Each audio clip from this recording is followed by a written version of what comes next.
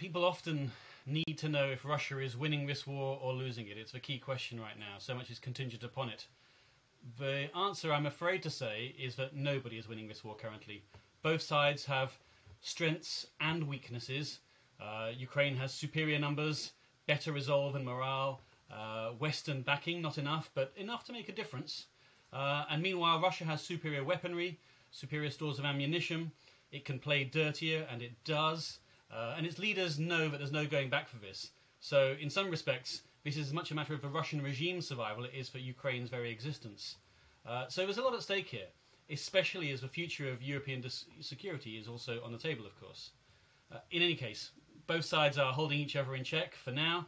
Each is achieving minor victories without any decisive blows. No one really knows how the war will end. Both sides are trying to get to a better position at the negotiating table, but neither are there yet. The likely outcome, to be honest with you, is a messy one rather than a clear-cut victory for either side. But even that looks like it's up for grabs on the battlefield right now.